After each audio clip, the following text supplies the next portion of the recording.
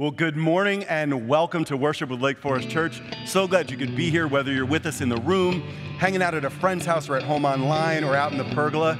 We feel like the stuff we're going to talk about today is incredibly important in our culture in this time, especially as followers of Jesus. We're going to be talking about justice. And we're going to have a chance to hear from an African-American ministry partner, his experiences. We're going to have a Q&A with another ministry partner who happens to be a lieutenant who is, dare I say, doing it right. And most importantly, we're going to get to hear from God's word, what he has to say on issues of justice. So we are so glad you're with us. Why don't we start the only way we really can, by recognizing how good our God really is. So would you all, wherever you are, please stand to your feet as we worship him in spirit and truth.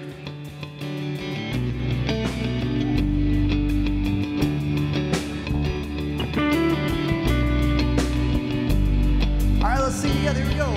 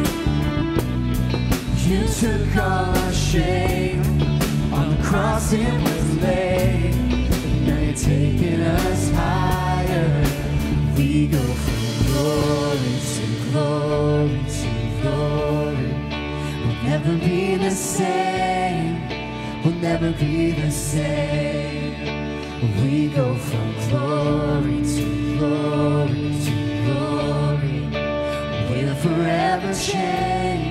We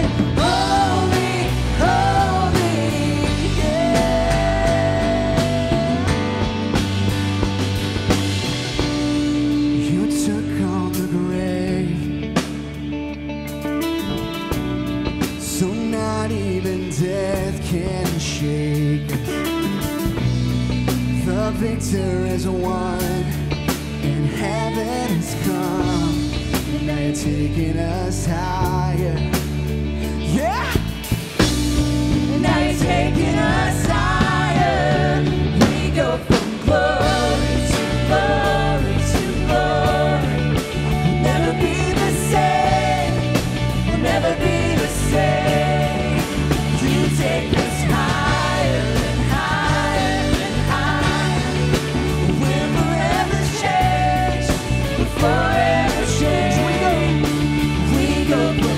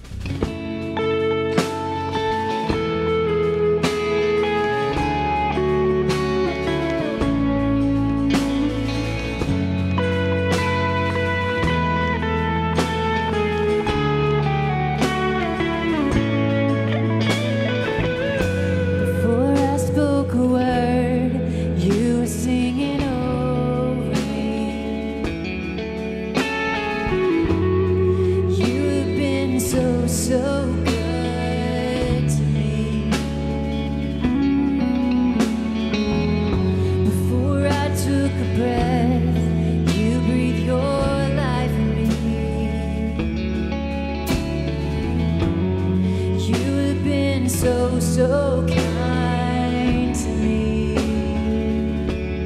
And oh, the overwhelming, never-ending, reckless love of God. Oh, it chases me down, fights till I'm found, leaves the 99. And I couldn't earn it, I don't deserve it, but still you give yourself away. Oh, the overwhelming, never-ending, reckless love of God.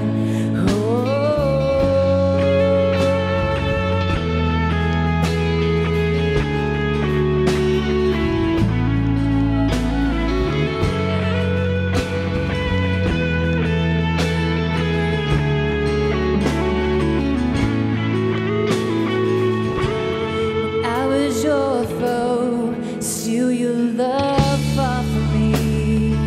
Yes, you did. You have been so, so good to me. I felt no worth, you paid it all for me. Thank you, Jesus. You have been so, so kind to me. And oh, the overwhelming, never-ending, reckless love of God. Oh, it chases me down, fights till I'm found, leaves the 99. I couldn't earn it, I don't deserve it, still you give yourself away. Oh, the overwhelming, never-ending, reckless love of God.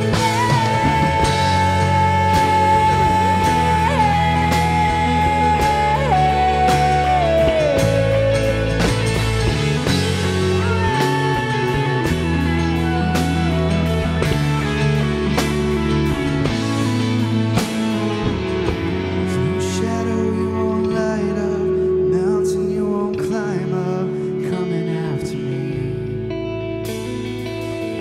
There's no wall you won't kick down, lie you won't tear down, coming after me. There's no shadow you won't light up, mountain you won't climb up, coming after me. There's no wall you won't kick down, lie you won't tear down, coming after me. Oh, there's no shadow you won't light up, mountain you won't climb up, coming after me. There's no wall you won't kick down, lie you won't tear down, you're coming after me. There's no shadow you won't light up, mountain you won't climb up, you're coming after me. There's no wall you won't kick down, lie you won't tear down, coming after me.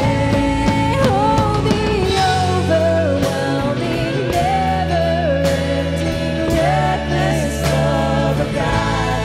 Oh, it chases me down, fights till I'm found, leaves the 99. I couldn't earn it, I don't deserve it, still you give yourself away. Oh, the overwhelming, never-ending, reckless love of God.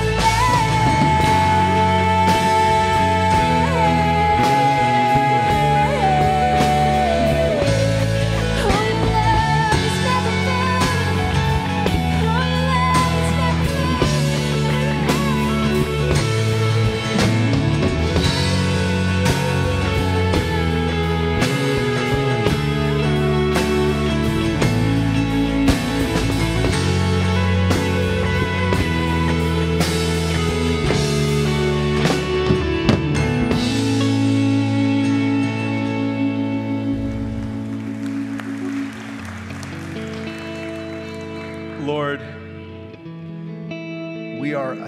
astounded at your love. God, that you would chase us down wherever we may go. And even as many of us as a nation, this past Friday, God, we remembered in mourning and grief the tragic events of 9/11. And God, many of us even uttered the words, never forget, as a reminder of that grief. It took on a new tone in our current situation, God, where so many of us are grieving loss of every kind due to pandemic or tension and strife, God. And it touched us deeply. And so we ask that you would help us also, God, to never forget your hope. God, the hope of the unity that you showed, Lord, the light that you shined in such a dark time and you still shine today. And so, God, that is my prayer for each and every one of us today, that before anything else, we would find your light and give us the ability to shine that light to others in your love. We ask these things in your name. Amen. You may be seated. So welcome again to worship with Lake Forest Church. If we haven't met, my name's Jeff. I'm one of the pastors here. And it's important that you know that whether you gave your heart to Jesus 30 years ago, 30 seconds ago, or you're still thinking about it, there is a place for you here. What we do here is we love people as they discover and live out their role in God's story, and everybody has a role in God's story. Another thing we do around here a lot is pray. And so if you have a burden, please feel free. You can put that in the comment section. If you're online, there's live online hosts to help with that. Or you can send us your request at prayer@lakeforest.org. We would love to be able to pray for you. Another thing this church is really good at is being faithful and generous. Seems like we say it every week because it keeps being true, but thank you, because your continued giving allows us to impact this community in ways that hopefully draw people closer to God. So if you call Lake Forest home and you would like to worship God by giving a tithe and offering, you can go to lakeforest.org/give, or you can use the text to give information on your screen below. What we try to do, and I'm going to try and do real briefly this morning, is just give you a snapshot of some ways you can connect in community, grow in your relationship with God beyond Sunday morning here at Lake Forest. And so I want you to know that even though this is a weird fall, it is fall, and this week our Lake Forest Discovery courses, our classes, including our Women's Oasis Bible studies, a lot of those are going to be launching this week. There is a great selection of offerings, something for everybody, so you can go and check out the information and find registrations at lakeforest.org/LFCH classes. Also, a lot of people have reached out to me and say, hey, how can I be loving my neighbor and pouring into others here in the Huntersville area? We have a great opportunity for that. We're partnering with Caterpillar Ministries in their new initiative called My Path. And the idea is they're trying to find 20 to 30 excited and energetic men or women to come alongside high school students and help them navigate high school into secondary education or life after high school, and really help set them on their path. That sounds like you and you'd like some information on that, go to lakeforest.org/mypath. Also want to just mention quickly that last weekend we celebrated a birthday, right? We launched a year ago our first Spanish-speaking congregation, El Buen Samaritano, which means the Good Samaritan, right here in Huntersville, right? Yeah. And the two things I will say is your prayers, donations, and support have been incredible, and watching Pastor Victor and Rosmi love that community through this pandemic has been nothing short of amazing. So that is something for us all to celebrate. And then finally, the last thing that we're going to say this morning is that the topic that we're talking about is super important, right? And so I don't want to take up more of your time, so I'm going to throw it over to Pastor Mike so that he can get us going. Hey, Lake Forest, it's super hopeful for me to gather with you in worship here on the Sabbath day and to sing about the love of God, but I have to say the most hopeful thing for me right now is seeing some Panthers jerseys live and in person on a Sunday. Can I get a witness? At home, you stayed home this morning not just because of the pandemic, but so you could get your nachos on early. That's why you're worshiping at home today. I would be too if I weren't Pastor Mike. Okay, we're going to start with the law of radical love as defined by Jesus. Would you please stand? We're going to read a little bit of God's word here. Would you please stand in honor? And at home, please stand. This is part of how you get your worship on at home. You got to do the thing. You got to light the candles to signify the Holy Spirit and the communion of all saints. And you got to stand for the reading of God's word and for singing. Okay, we're all standing here. You're standing there. Matthew 5. Jesus defines love radically. If anyone, let's all read this together.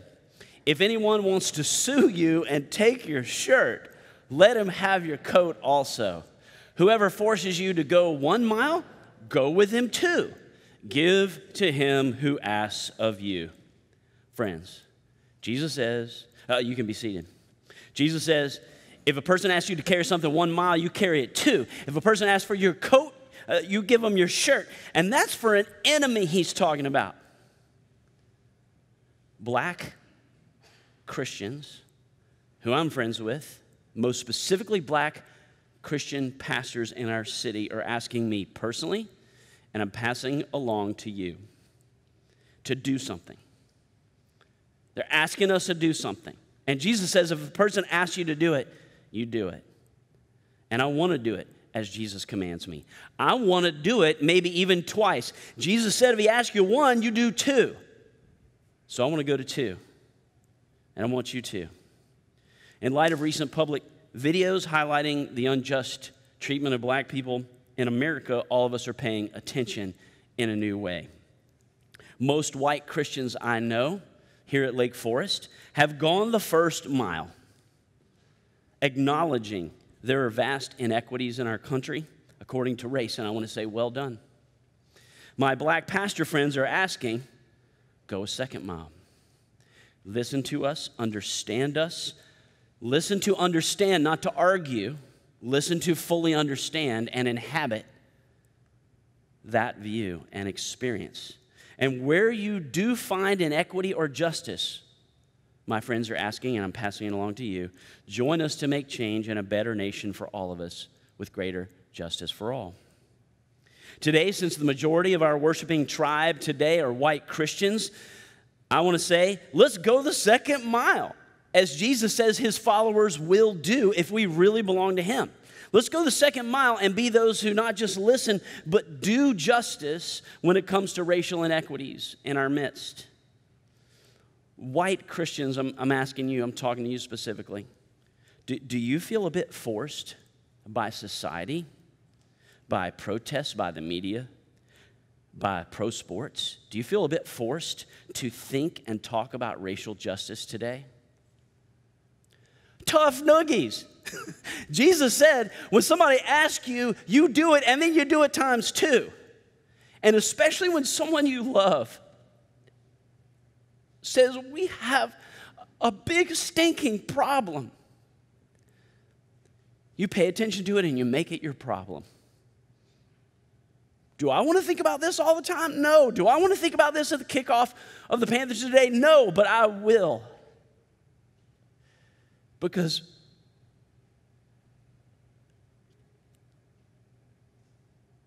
people I love say it's a problem. I need to make it my problem, just like I would if Angie comes to me and says, we have a problem in our marriage. Let's not be Pollyanna about the actual suffering.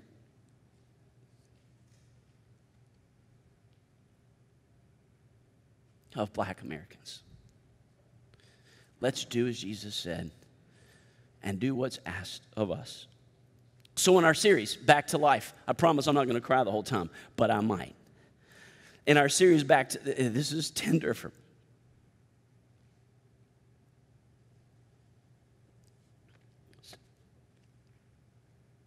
Since I was a teenager.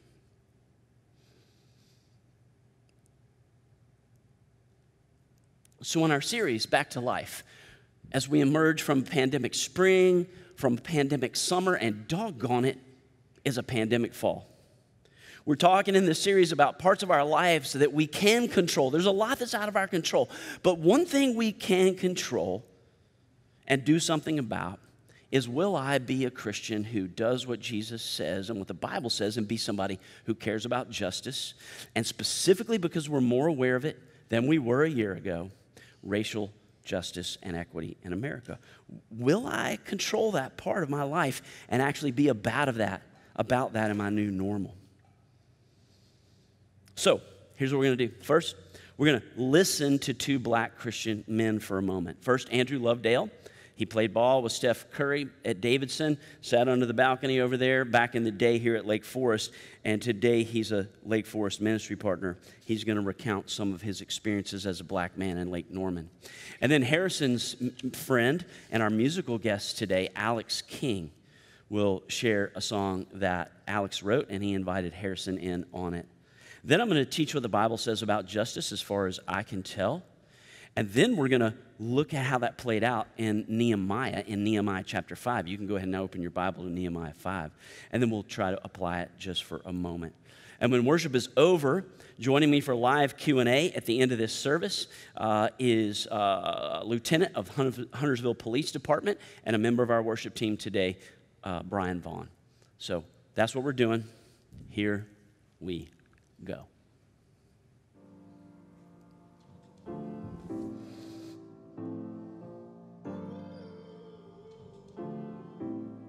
Andrew, as a successful, handsome, if I may say, leadership-oriented black man in Lake Norman, you posted some of your experiences of direct personal racist encounters. And would you tell us these events here in our area? Yeah, well, for me, growing up, my approach to things, I would credit this to my mother, who always said, no matter what people say to you or about you, if it doesn't take a strand out of your hair, then it shouldn't really bother you.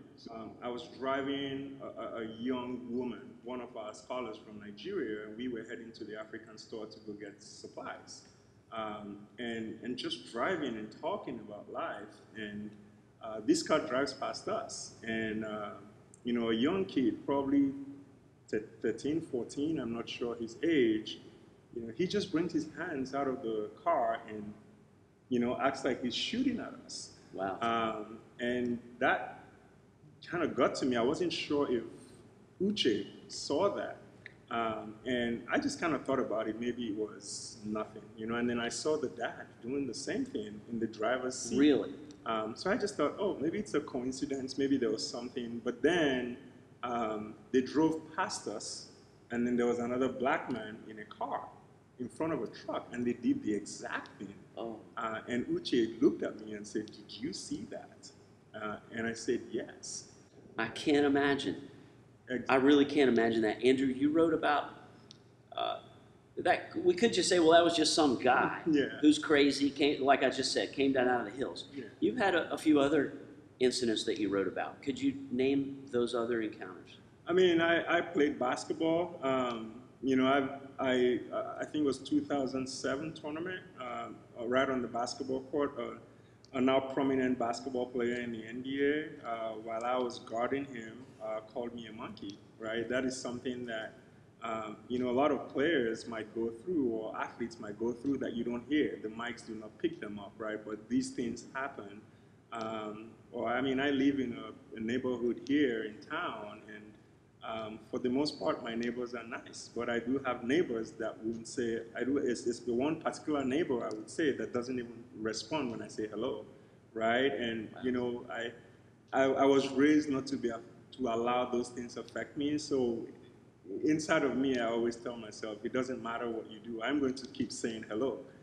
So every time I drive by, every time she walks her dog by, I still say hello, and I don't get a response back. So those are some of my experiences, and being a father to a child, and for the first year of my son's life, I worked from home because my wife is an attorney and she's very busy.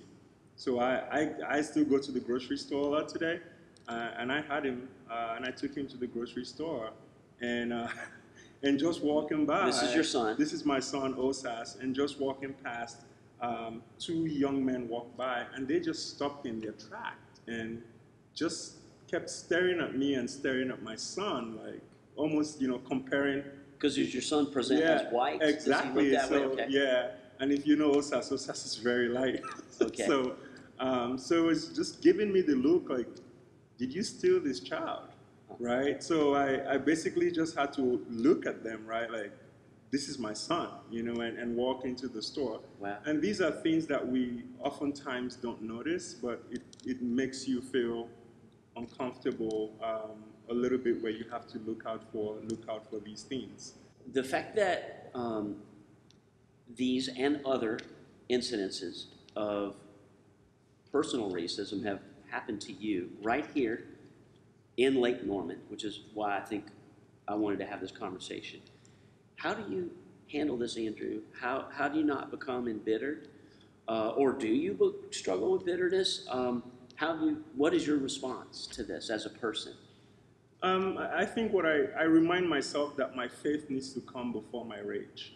And oftentimes we get enraged by things happening. And I think that oftentimes is where we lose our track. And I'm always reminded of the gift of the forgiveness that Jesus has given me, has given everyone. And I understand that each day that I get an opportunity to go out, I feel like when you look at yourself in the mirror, the things that you need to ask is how deep is your well of forgiveness, right? When you think about justice, it's like how much depth do you have when it comes to pursuing justice or making sure that justice prevails, right? And when you think through these things and you look at yourself in the mirror, it helps you to go out and try to reflect Christ and not just put yourself in front. That usually is the approach that I take, and understanding that the weapons that we have always used to fight things like this creates a cycle, and it just goes round and round. And if Jesus has taught us anything, it's you can't fight hate with hate, right?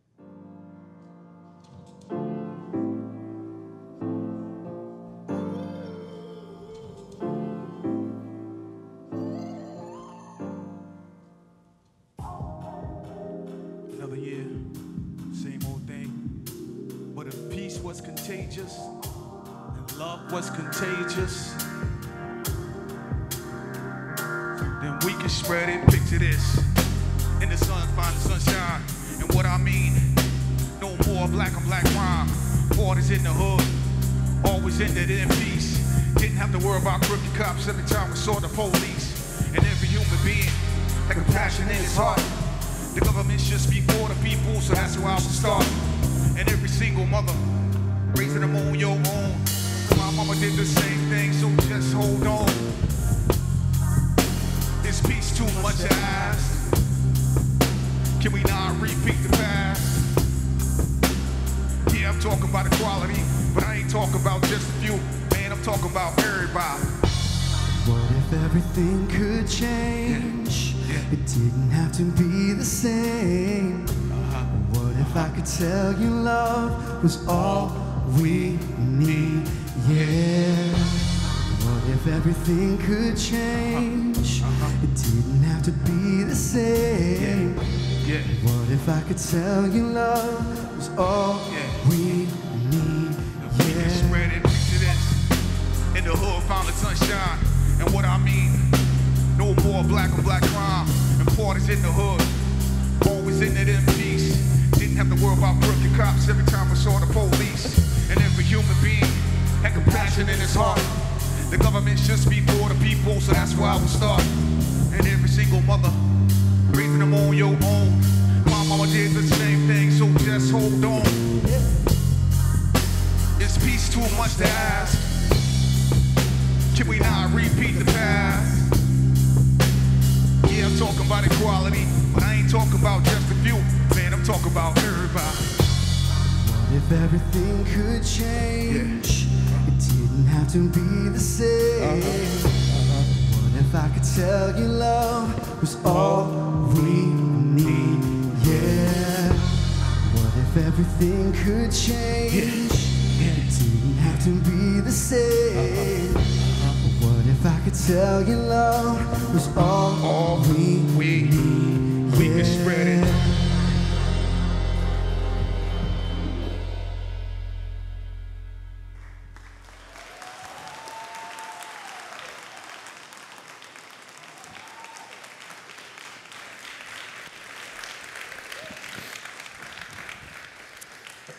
Thank you, Alex Harrison and the band. Does God care about justice? Does God call his people to care about justice? What is biblical justice as opposed to many theories of justice that are floating around in culture and in media? Would you stand again and let's read God's word together? At home, come on now. You are in worship of the living God right now. Stand, honor God's word, and let's read this one aloud. Micah 6:8. Let's go. He has told you, O mortal, what is good. And what does the Lord require of you? But to do justice, to love kindness, and to walk humbly with your God. Okay, I got it. God requires me to not just love justice, not think about justice, but to do it. Deuteronomy 16:20. Stay standing, and let's read this together. Deuteronomy 16:20 from the lips of Moses himself. Follow justice and justice alone, so that you may live and possess the land the Lord your God is giving you. And then through the prophet Amos in the Hebrew Scriptures, Amos 5:23. All together. Take away from me the noise of your songs. I will not listen to the music of your harps, but let justice roll down like waters and righteousness like an ever-flowing stream. You may be seated, although I'm going to ask you to read another scripture. If you'll keep that one on screen there for me for a moment. You know what God is saying right there? He's like, I don't want to hear you singing worship songs and nodding your head and tapping your feet and think you're living my way as a godly person. That's privatization of faith. Do justice in the public square and in your relationships as an act of worship to God. That's what God is saying through Amos to the people of God in his generation. Now, finally, Jesus is going to tell us that justice is the more mature Christian thing to care about and do. He's going to say it's more advanced than tithing. How y'all doing with tithing? He's going to say this is even more godly and spiritual to do whatever justice is. Matthew 23:23. Will you all read this aloud with me? And at home, it's super important that you read it aloud even if you feel dumb. Here we go. Matthew 23:23. Let's get that one on screen. Oh, there it is. Woe to you, teachers of the law and Pharisees, you hypocrites! You give 1/10 of your spices, mint, dill, and cumin, but you have neglected the more important matters of the law, justice, mercy, and faithfulness. And today we're going to focus on justice. How can we define biblical justice? I've researched a lot of experts and saw a lot of definitions, saw a lot of people talking about it without defining it, which was interesting to me, Bible teachers. And here's a definition that I think is the most accurate from World Vision, which is a ministry that exists to do justice for the poor worldwide. Here's their definition. I'll put it on screen for you. You can screenshot it if you want. Biblical references to the word justice mean to make right. Justice is, first and foremost, a relational term. People living in right relationship with God, one another, and the natural creation. As God is just and loving, so are we called to do justice and live in love. Okay, so justice is relational, regarding God, one another, and even the created order. But what does that mean in actionable terms? Well, there's a helpful common way of breaking down what the Bible teaches about justice. And I want to give you these 3 aspects of biblical justice, and then we're going to look through the Nehemiah chapter 5 and see how these play out. And so the first aspect of biblical justice is retributive. Okay, I'm going to respect your intellect today and use some SAT words. You're welcome, high schoolers. Retributive justice, which is giving people what they rightly deserve, both reward and punishment. So if you work hard and you do well, you should be rewarded with an increasing wage. If you protest for racial equity peacefully, the reward should be the ability to do so unmolested in a democracy like ours. If you destroy property and threaten other people in a form of rioting, the reward should be arrest by law enforcement. This is reward and punishment. Punishment, if you break the law, you should be held accountable and pay for your crime. This is the best known and most understood aspect of justice, period, and of biblical justice, but it's not the only aspect. Also, in a fallen world, because we're sinful people, the retributive aspect of justice must be held accountable for equal outcomes for rich and poor, native and immigrant citizens, and in America, what we're talking about today, and I'm just naming it, black and white. Just this morning, I went way down the rabbit hole reading a published study by the University of Michigan Law School that when you control factors of law offenders, people who have committed an actual crime, when you control factors for the same crime, same circumstances, same severity, that their finding was that black men statistically get higher initial charges, they get less options for plea deals and longer sentences than other races in America, controlling for other factors. You can Google that if you want as part of your listening to the black experience. It's a research paper titled Racial Disparity in Federal Crime Sentences by the University of Michigan Law School. Retributive justice is a necessary biblical function of government, but in a fallen world, it must be carefully overseen, corrected, and stewarded to be truly just, like every other part of our lives. So the first aspect of justice is retributive, and we kind of all get that. The second aspect of biblical justice that's taught throughout scriptures is restorative, and that's healing victims, restoring offenders, repairing harm done to persons and to the community. Prison fellowship is a great ministry example of restorative justice in America today. They educate, they inform, they teach the Bible to, and they train inmates in jails all across America a productive trade so that when they re-enter society, they can earn their own way. This ministry, Prison Fellowship, was started by Chuck Colson, a Christian man who served time for his own criminal activity in Watergate all the way back in the 70s. Here's a statement by Prison Fellowship because it illustrates this restorative nature of justice so well. Changing prisoners and families through the power of Christ. Crime takes a toll on victims, communities, and taxpayers. Prisons alone turn few lives around, but when a prisoner's life transforms, it changes the story for everyone. It's beautiful. Restorative justice. I bet there are some of you in here who may have volunteered with Prison Fellowship. You may donate to them. That is restorative justice at its best. And I wonder if any of you who follow international news, did you follow the workings of I think it was called the Truth and Reconciliation Commission in South Africa for over a decade? They painstakingly attempted to restore community trust in the whole nation of South Africa by stating the truth of what apartheid had cost individuals in society. And there was like societal-wide national confession, repentance, and reconciliation. A beautiful, powerful model for our world. And it was constructed by Christian ministers who put that process together. How beautiful. Not perfect. So justice is retributive. Can you say retributive with me? How about just the children in the room? Can you say retributive? Okay, that was pretty good. Justice is also restorative. Will you say restorative? Okay, and biblical justice is also distributive, number 3. This is the just allocation of resources among members of a community. This principle is that every person should have access to a minimum level of material goods and services that are available in any given society. And every society makes decisions about what level is to be distributed and available to every citizen, regardless of their status. For example, in ancient Israel, in biblical history, individuals were prevented from owning the only well in town because access to water, they decided, must be distributed equally to every citizen. Here's a common sense example. In our country, I don't know who decided this and when, but at some point our nation decided that beaches must be distributed equally to citizens. So not all beachfront property is allowed for sale to private ownership, so that all of us, not just people who can afford beachfront property, we can go to the beach. That's a distribution. Does it kind of make sense as a common sense example of this aspect of biblical justice? In America today, we are debating vigorously how much access to health care is a resource that should be distributed evenly to every citizen or not.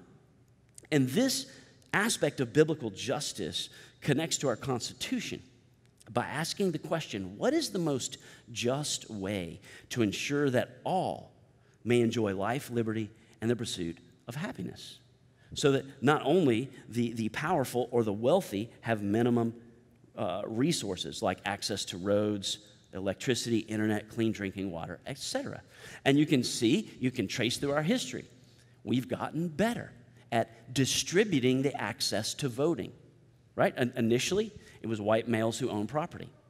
And then that right was extended to all white males, I guess, and then it was extended to women, and then in the 1960s to all persons, including persons of color. And so this is an ongoing discussion in every society, and we are having these discussions today. Now, you have the categories, retributive, restorative, distributive. Pop quiz. Can you say that with me? Retributive, restorative, distributive. Let's try it again. Retributive, restorative, distributive. Okay, now that we have the categories, let's study through Nehemiah chapter 5 together. We've been going through Nehemiah in this series because they're trying to get the people of God and the city of Jerusalem back to life from being in ruins, and we're coming back to life this fall in areas of life we can control. And so let's see how Nehemiah handles matters of doing justice in the words of Micah 6:8. Okay, Nehemiah 5, starting with verse 1. The rest of this time, except for right at the end, when I need to point you to Jesus, I'm going to be in Nehemiah chapter 5, and we're just going to walk right through it. Now, the men and their wives raised a great outcry against their fellow Jews. Okay, they're in the middle of rebuilding the walls of Jerusalem. There were a lot of the people of God, the nation of Israel, who had stayed around Jerusalem, even when it had been conquered by the Babylonians. And now a bunch of them have come back from captivity in Babylon, and they're all rebuilding the city together. Now, the men and their wives raised a great outcry against their fellow Jews. Some were saying, we and our sons and daughters are numerous. In order for us to eat and stay alive, we need bread. Others were saying, we're mortgaging our fields, our vineyards, and our homes to get grain during the famine. Still others were saying, we have had to borrow money to pay the king's tax on our fields and vineyards. Although we are of the same flesh and blood as our fellow Jews, and though our children are as good as theirs, yet we have to subject our sons and daughters to slavery. Okay, this is not playing around. There's some serious stuff going on here. Some of our daughters have already been enslaved, and there's some, we're not sure if that word there in the Hebrew is enslaved or even something worse. But we are powerless because our fields and our vineyards belong to others. Verse 6. Would you read verse 6 aloud with me? When I heard their outcry and these charges, I was very angry.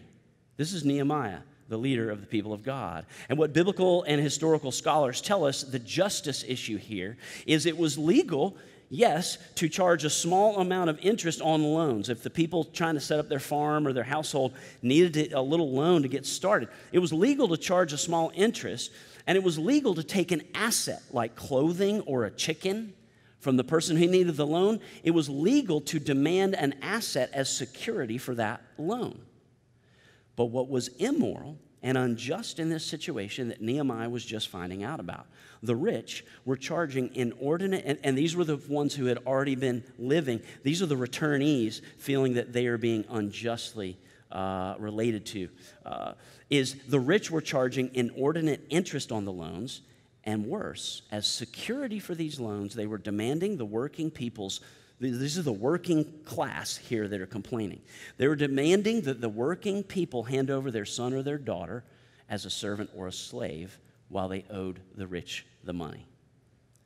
And you know what the God-honoring response is to something that unjust, from one human to another, or from a system to an individual in the system? The human response is Nehemiah, verse 6. I was very angry.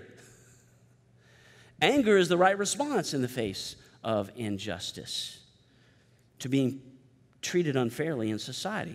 And so let's act like Nehemiah did. And he says he was very angry. Let's say, I'm going to say, that ain't right, to quote Chris Rock. Would you say with me, that ain't right? That ain't right. Friends, here's what every person at Lake Forest Church who I've spoken with agrees on. Whether you're someone who thinks that there is an ongoing systemic aspect to inequities in our country according to race, or if you're one of the Lake Forest people I've met with who does not see evidence of current and ongoing systemic injustice as basis for economic and opportunity inequity for Black Americans, Every person agrees the inequities are real. And we all agree that ain't right. Can we say it again? That ain't right. And we want to see it healed. And we want to be part of the solution. We don't have to agree on how we got here, but we need to be part of the solution to do justice. Here's one example. The unemployment from Fortune magazine, the unemployment rate among black workers has topped 10% in 405 months, or 69.6% of the time, since the U.S. Bureau of Labor Statistics started calculating it in 72. Meanwhile, the white unemployment rate has topped double digits in only 3 months during that same period, or 0.5% of the time. Will you say with me, that ain't right? That ain't right. Now, here's some good news, actually. My black Christian friends celebrate that, like as recent as 2019, black unemployment shrank to 6% for the first time. Wonderful progress, really good improvement. And yet it was still twice as high as white unemployment at 3%. And so, great, we're moving. My black Christian friends celebrate the immense progress that's been made in our country regarding race relations since Jim Crow laws. But other measures of equity are moving in the wrong direction still. Home ownership among black Americans has gone down in the past decade. It's at a low right now over several decades. And so doing justice means we don't say, good enough. Do you accept that? Somebody building something in your house? Man, I forgot my leveler. That wall looks good enough. It looks straight enough. You're not going to accept that as a customer, and we will not accept it with justice. Next slide. At $171,000, the net worth of a typical white family is nearly 10 times greater than that of a black family. Perhaps you've seen this statistic. If not, you need to see it. At $17,000 in 2016. That remains to this day. The numbers will be a little different. Gaps in wealth between black and white households reveal the effects of accumulated inequality and discrimination that can be traced back through our history. Will you say with me, that ain't right? That ain't right. And in verse 6, Nehemiah said he was very angry. Let's move on to verse 7, Nehemiah 5, verse 7. I pondered them in my mind and then accused the nobles and officials. I told them, you're charging your own people interest. And the word there also involves the pledge of security here that's so unjust. So I called together a large meeting to deal with them. He called a meeting. As far as possible, we have bought back our fellow Jews who were sold to the Gentiles. Now you're selling your own people, only for them to be sold back to us. They kept quiet. They found nothing to say. Here's what Nehemiah shows us as a man after God's heart. From Nehemiah chapter 1, he's aware of problems out there in the world, and he first goes to God, and then he goes and does something about it. And we learn from Nehemiah here, if the source of injustice against a person or a class of persons can be clearly identified, that source is to be vigorously confronted, and he confronts it. Identify when justice is being violated. In this case, the new arrivals back from captivity in Babylon were being unjustly denied equal access to capital, to property, and to the free exercise of their family, the free labor. It was so he surfaces it and he calls it out. Says, this ain't right. He didn't just say it to himself and the Lord. He says it to the people running the system. Verse 9. So I continued. This is Nehemiah's account. What you're doing, it ain't right. Shouldn't you walk in the fear of our God to avoid the reproach of our Gentile enemies? In other words, we look just like everybody else, and we're supposed to be the people of God who know Yahweh, the eternal Father of us all. Injustice is not right, Nehemiah says here, because it's tied to offending the character of God. Nehemiah ties walking with God in awe, fear, respect, and worship. He ties it with acting rightly, justly. Make no mistake here, these issues are issues of employment, economics, and citizenship. This is why I chose this chapter. I just think it plays out that this is stuff in the real world Why is it tied to who God is? Because God is a God of justice. He's a God of retributive justice. Because God is the God who says, vengeance is mine. You don't take vengeance, that's mine. I will have vengeance. And he says, I will judge at the end of time, and I will hand out rewards and penalties. And I trust God because of that, because he's a God of retributive justice. He is also a God of restorative justice. He made our bodies so they can self-heal. Mine's healing a little more slowly these years. He leads his people to set wrongs back to right in their sphere of influence and to heal. And he promises that one day he will wipe every tear and heal all suffering when Jesus returns and inaugurates the new heavens and the new earth. And God is a God of distributive justice. As Jesus said, God makes the sun to shine and the rain to fall on those who worship him and those who don't. Whether you're a Christian, a Buddhist, or an atheist, God has distributed to you the ability to experience joy every time a puppy licks your face. And I hope you've had that joy recently, because we need any source of joy right now. Justice is not derived from frail human nature, and any theory that ties justice to human nature and human reason alone will fail us and will become some source of new authoritarianism. It is derived from the character of the living God who's revealed himself to us through the scriptures and ultimately through his son, Jesus Christ. Praise him.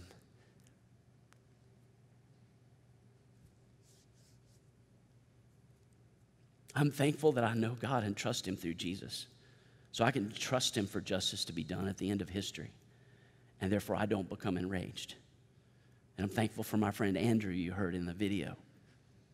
He has not given in to rage because he's experienced the justice of God for his own sins through forgiveness paid for by God himself, as Jesus, the God-man, gave his life up on the cross for Andrew's sins, for mine, for yours, and has redeemed it.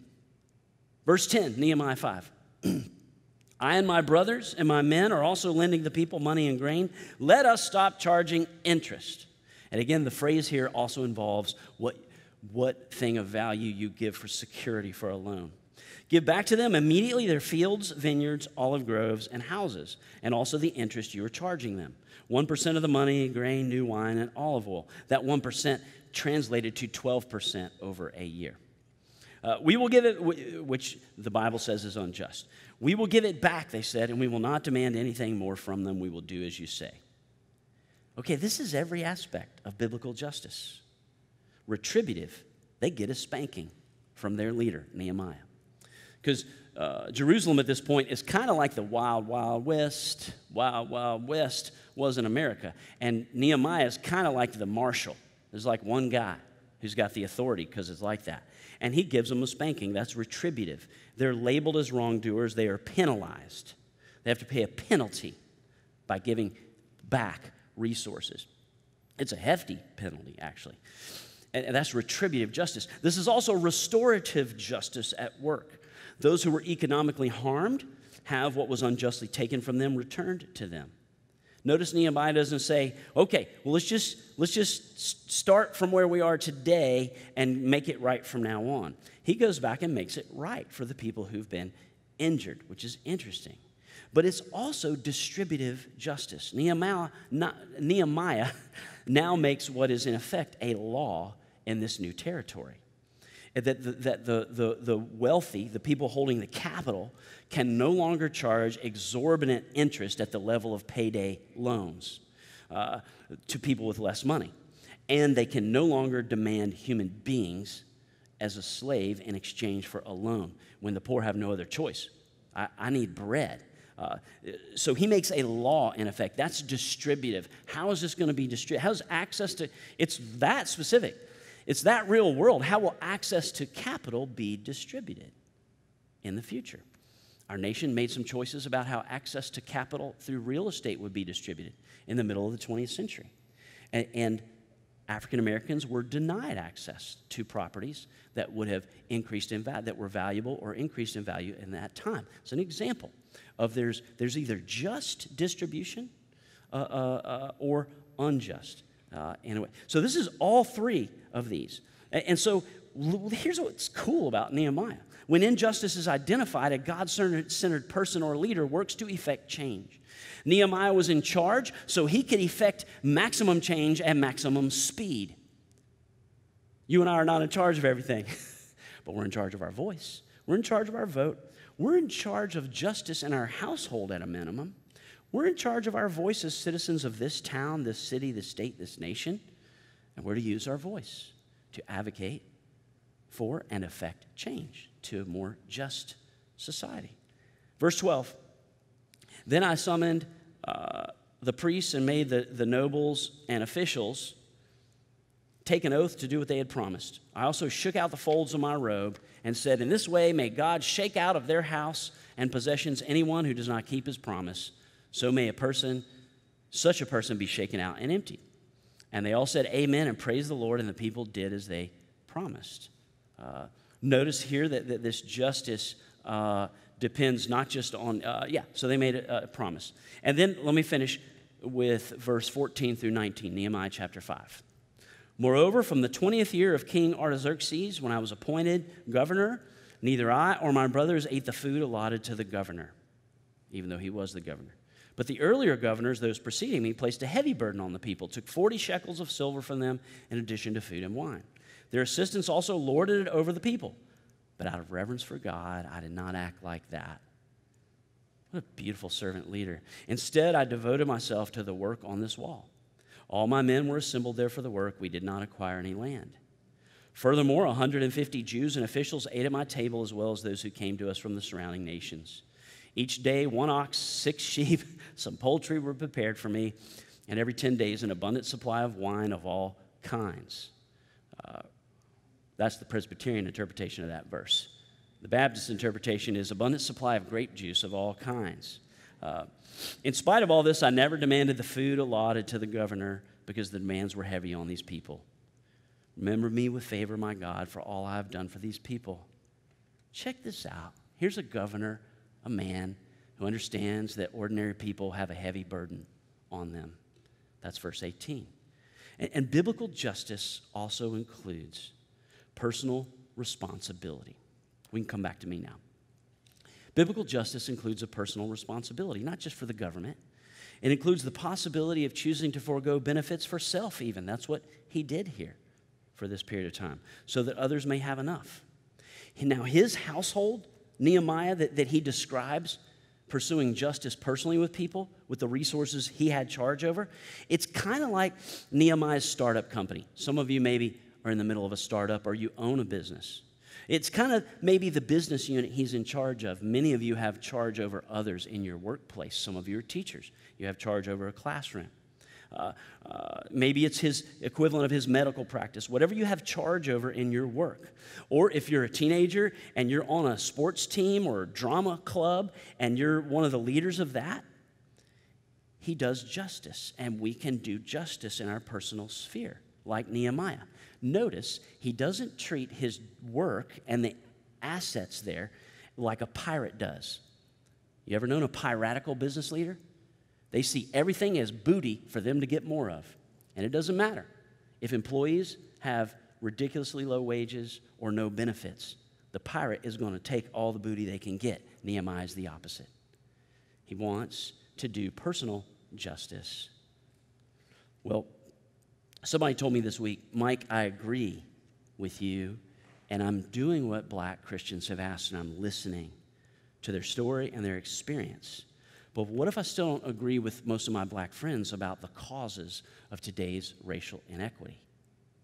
And I think we have a clear answer here from Scripture, Micah 6:8. Do justice. Let's do justice. We can disagree about why there are inequities in our society according to race. So let's not argue about that. Let's pick an area where God has put on your heart, where there's inequity of resources and it appears to be sorted by race. And do justice about that thing. Can this be part of your new normal? We got new normal going on in every part of our life. New normal is to be a Christian who cares about injustice and who does justice by owning my voice and my actions as a result. Because what I know about every Lake Forest person listening to me is all of us want to be part of the solution. Let's focus on solutions according to our definition of biblical justice. Something super cool that St. Augustine said back in the 400s AD. He said this: hope has two daughters, anger and courage. Anger at what is wrong, courage to help make things right. We're called into a time of courage, friends. As Patrick Mahomes said in a commercial during the first NFL game of the year, Thursday night, praise Jesus. Oh, I'm so happy. As Patrick Mahomes said in a commercial, it's been a summer of protests. It's now about action for change. And I think we can come together on that. Tony Dungy, the great NFL coach, at halftime, he's an outspoken Christian man. He said, this isn't about the flag. It's not only about black and white. It's about making our country a better place to live for everyone. And Christians are called to inspect where we hear there's injustice and do justice in return. So how do I do justice? Well, I can't tell you exactly what to do. It's not my role or my responsibility, and I don't know everything. I know the biblical definition of justice, and that's about it. But if we succeed in one thing today, it would be to get a full biblical definition of justice in your worldview. So would you repeat with me? Biblical justice is retributive, restorative, and distributive. Will you say it with me? Biblical justice is retributive, restorative, and distributive. Will you say that with me one more time? Biblical justice is retributive, restorative, and distributive. Now, just a couple of thoughts. One, you can do justice by ensuring fairness in your household. For example, if you're someone who doesn't allow your husband or wife to know the financial state of your household, that's unjust. Distribution of access to knowledge in the home. Number two, ensure fairness in your work, your school, your place, wherever you find yourself. And number three, just advocate regionally and nationally for fair treatment and outcomes for Black Americans. Let's be that specific, because that's the specific problem that we're all grappling with right now. In the Bible, God consistently speaks up for those who are getting a raw deal in society. In Egypt, it was the Hebrews getting a raw deal, and God set them free. Once they moved into the Promised Land, God sent prophets to say over and over to the Hebrews, hey, give those who are poor equal access and treatment. Over and over, it's in the Hebrew prophets. And in America today, we are learning African Americans are statistically more disadvantaged or poorer, which should break all of our hearts that is so. Just looking at that statistic breaks my heart. And so 2 points of hope. 2 points of hope. Well, one example, 2 points of hope. No, just 2 points of hope.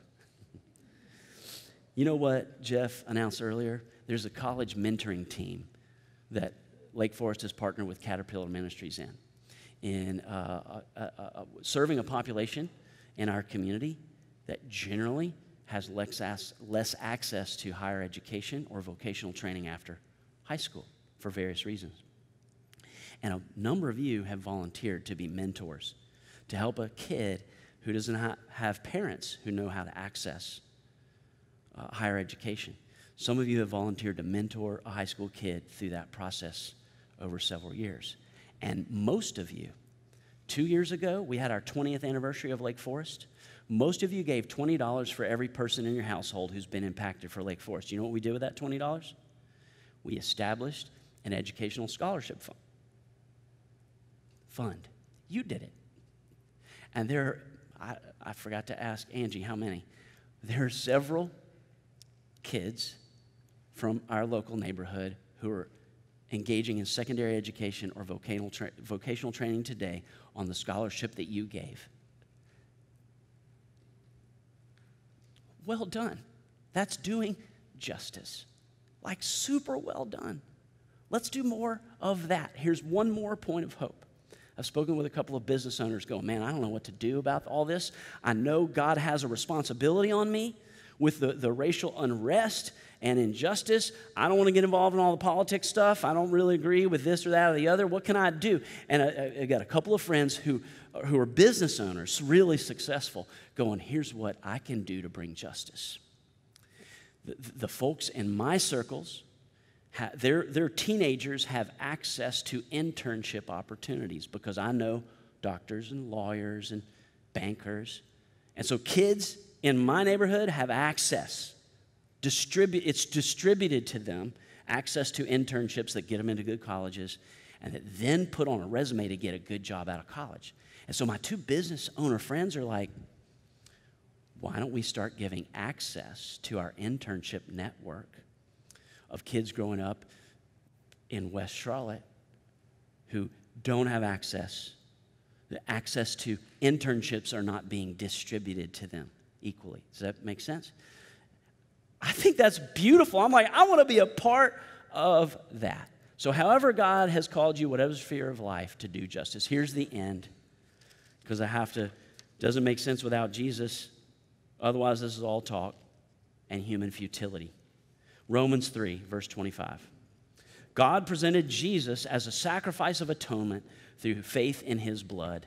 He did this to demonstrate his justice, because in his forbearance he had left the sins committed beforehand unpunished. He did it to demonstrate his justice at the present time, so as to be just and the one who justifies those who have faith in Jesus. Let's pray. God, thank you. Thank you that in your forbearance, you chose to not punish us for our sins, but to take the punishment yourself, because you are a just God, and sin will be punished. Thank you that Jesus bore that punishment on the cross on our behalf, so that your justice was satisfied, and we have been given new life in Christ. Help us, like my friend Andrew, to therefore do justice toward others out of a deep well of forgiveness that comes from being forgiven. In Jesus' name we pray, amen. Let's stand to our feet together as we sing one song.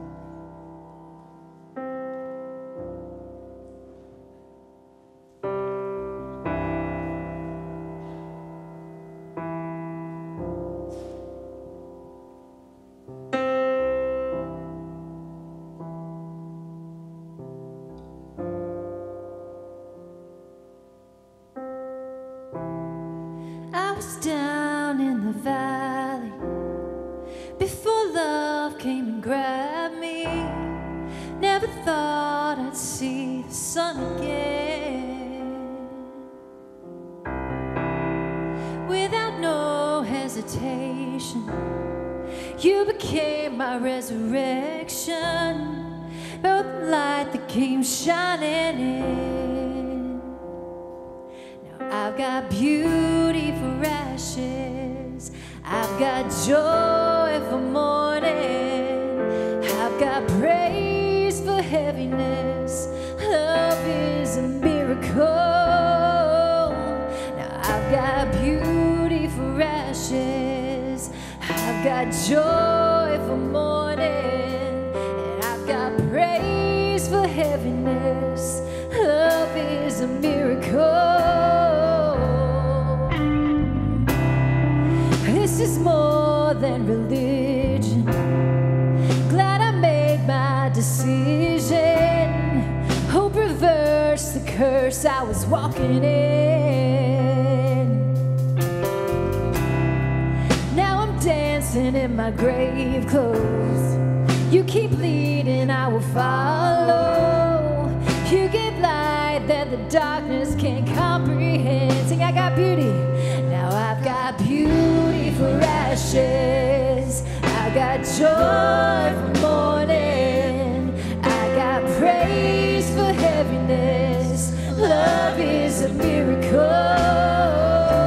Now I got beauty for ashes, I've got joy for mourning, I've got praise for heaviness.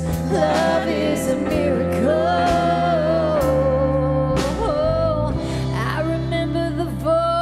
That called me.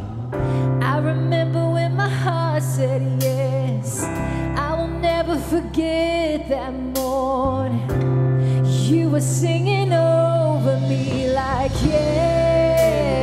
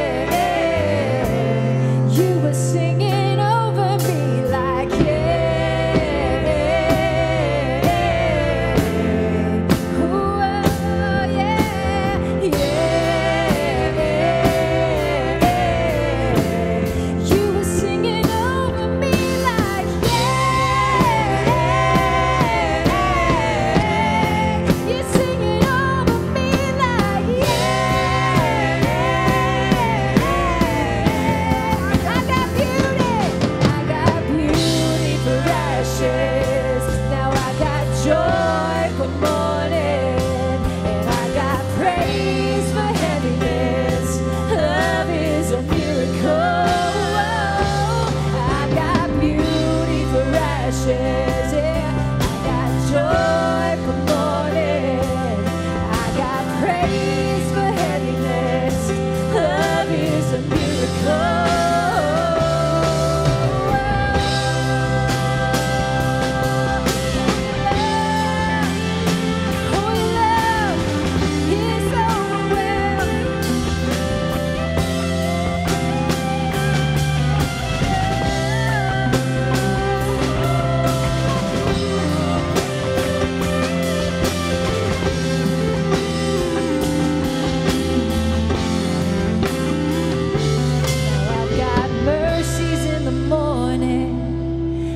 Got rivers ever flowing. I got freedom and I'm dancing. Oh, love is a miracle.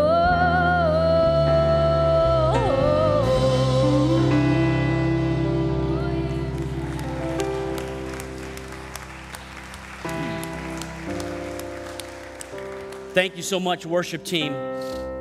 It's great to worship with you today. Great to worship with you today. If you would like to stick around, we're going to have a live Q&A with my friend. He was one of our vocalists today, Lieutenant Vaughn of Huntersville Police Department. We're going to ask some questions about things we discussed in the message. Also, we forgot to tell you earlier, this is super cool. Our parking lot is going to serve as a drive-through COVID testing site for Atrium Health this Wednesday from 8 until 2 p.m. We're doing this as a service to our community, some of whom members of our community don't know how to get testing, and so we're just making it super available in a partnership with Atrium. That's super cool. If you or someone you know is in need of a test, you can find that on our website for details about the testing procedures. If you're a kiddo heading to ministry this morning, you are now dismissed, as is everyone. You can feel free to hang around for Q&A or jet on out. Now may the grace, mercy, and peace of God the Father, God the Son, and God the Holy Spirit be yours. Go in peace. Amen.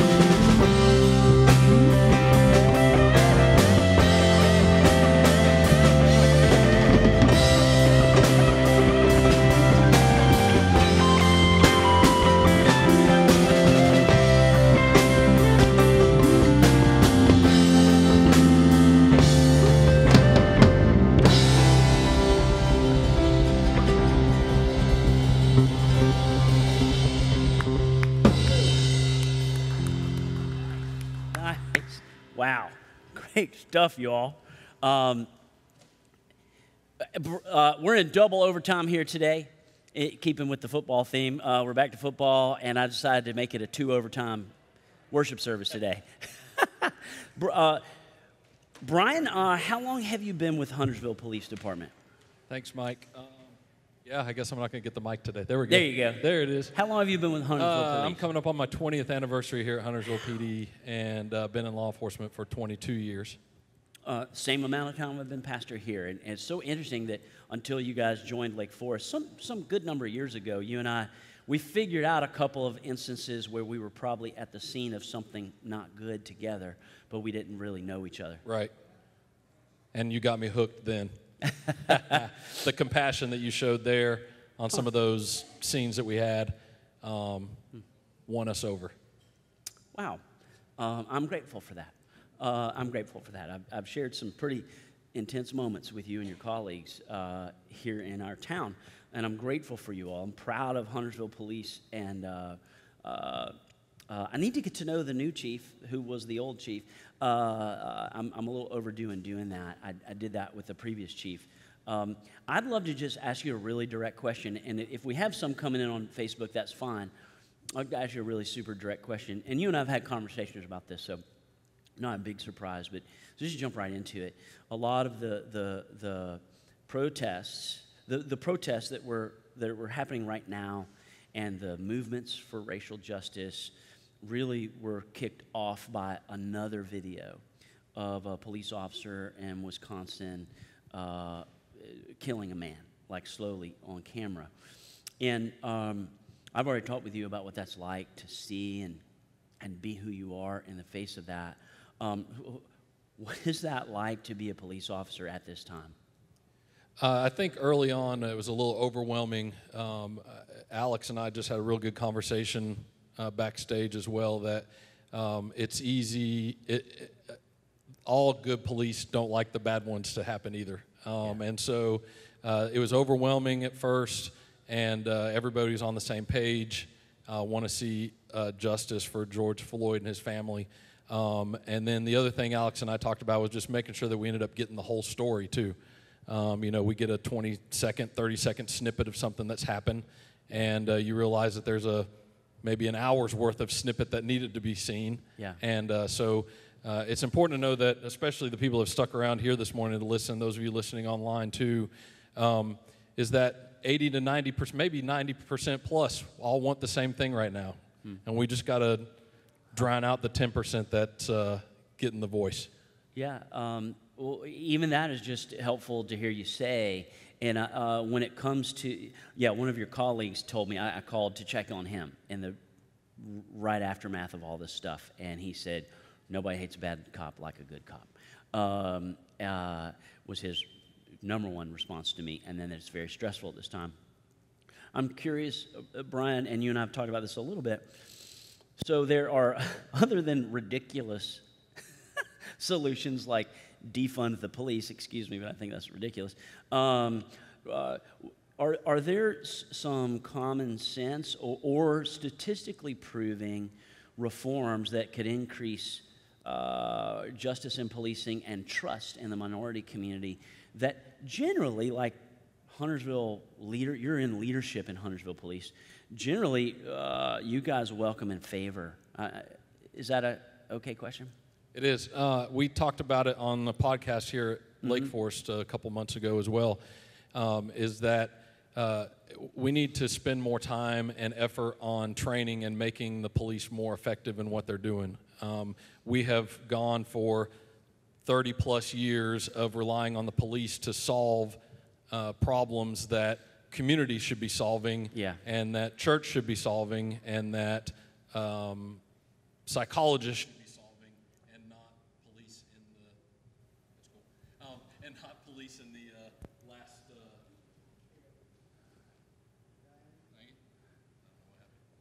We'll check this one. Okay. Hello, check. That's working? Yeah, that'll work. So we've spent the last 30 years putting more and more on our police to deal with, and now it's time we need. And Brian, that makes total sense to me. Like, that's one of the most common sense changes that I hope that people can come together and advocate for. But honestly, one of the most hopeful things in statewide and national government has been some criminal justice reforms, particularly sentencing reform, for example, that was done in a bipartisan way in our Congress. Like, thank God, and there's been some of that in our state as well. I know as a young pastor, nobody trained me how to deal with extreme mental illness. And early on, I had some encounters with people who were losing touch with reality, and just because I was their pastor. And it was a huge learning curve to learn how to handle that. And I can't imagine what that's like for you guys. Yeah, it's the same. You and I have talked about this before. It's same but different. We are trying to arrest bad guys and take them to jail, but then also do those things that you're talking about just now. A question that came in for you, that came in through the online thing, was how do you know when to speak out and when not to speak out on these things that are happening in the world today? Our elders talked about this here at Lake Forest Huntersville this week, and they said some really wise things. And one of our elders, newer elders, who's going to be ordained later today, she said, when you speak out on social media, there's little to gain and a lot to lose. Speaking out would be writing a letter to someone in government, organizing a campaign. If God has put on your heart one or two issues, and this, by the way, racial reconciliation is an issue that God has uniquely put on my heart since at a young age. I don't know why. And so I own it, and I speak out on it more frequently than other things. I just need to own that. And those of you who've been here for very long kind of know that, and you tolerate me. So I think it's you speak out like Nehemiah did. He saw an actual injustice, you name it.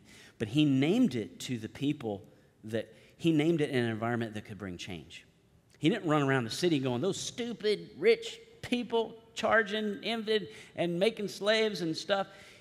He did something about it. So he spoke to the Lord first. He got angry. So he owned his righteous indignation. So if God gives you a heart for a certain issue, that's one of the ways you know this is your part of justice, is you get angry. And then he went and did, so that's my answer to that. I think social media is the least important place to speak up about it. The least effective place to speak up about it. Now, everybody has a right, and Jeff Cook made an observation that we're in an identity age, and so you may feel that to not say anything on social media is to be passive and not identify yourself as caring about this. That's fine, and that may be very important. But to shrilly go back and forth in a forum that's not going to change anything, in fact, it'll only change relationships for the worst. Again, going back to Alex and I's conversation in the back while you were preaching, we were saying that it's important for us to hear both sides. It's important for us to hear his experiences in life and those things that we may not experience in the Lake Norman area. And it's also important for him to hear our experiences as well. And then that's the only way that we're going to come together and grow together is to learn from each other, because dividing and conquering is not what's working. That's not what's going to solve the problems. Yeah, that's right. And I may get to this in a future, one of the next couple sermons, but I have intentionally subscribed to two very thoughtful news and commentary sources, one of which is left-leaning, the other is right-leaning, from a philosophy of governance point of view. And I'm reading both of those whenever I read news, and that's been helpful to me to be sure that I'm listening to everyone. That's all the questions. I got a text just now that said that's all the questions we got from the online portion of it. What would people be interested in hearing from you or is there a question from anybody here? You guys hung around for a minute. Do you have a question for Brian? Not me. I've talked enough. I enjoy this opportunity for you to do this, and as I've said, Lake Forest loves on the community so well, and Lake Forest loves on the underserved communities in Huntersville so well. The name comes up all the time. It's not that I'm just partial because I'm a ministry partner here, but being out on answering calls and being out in the public, we hear Lake Forest's name all the time. Wow. So for those of you listening at home and the people that stuck around in here, I say it all the time, well done. Well done on loving your community that you're around. Well, and you're part of that. Thank you for the ways you guys serve in Kitropolis on the worship team. I always love it when I see you up here. But we love our Huntersville Police Department. I'm very proud of the policing that you guys do and your reputation here, and I'd love to see more of it nationally. So, hey, that's probably plenty of time. And by the way, your pandemic beard is awesome. I'm Thank jealous. you, sir. That's sharp, man. G.I. Joe looking somebody. All right. Hey, everybody. Rika, is that good? Okay. Hey, thanks for sticking around for a few minutes. And Brian, I really appreciate you being here on our Justice Sunday. Cool. Bye.